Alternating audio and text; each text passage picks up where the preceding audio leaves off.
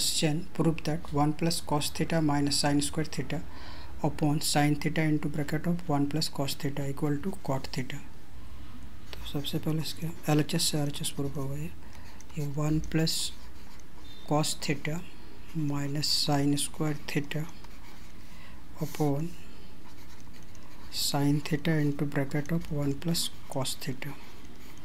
so is equal to, इसमें 1 और minus sine square theta को एक साथ लिख लेते हैं,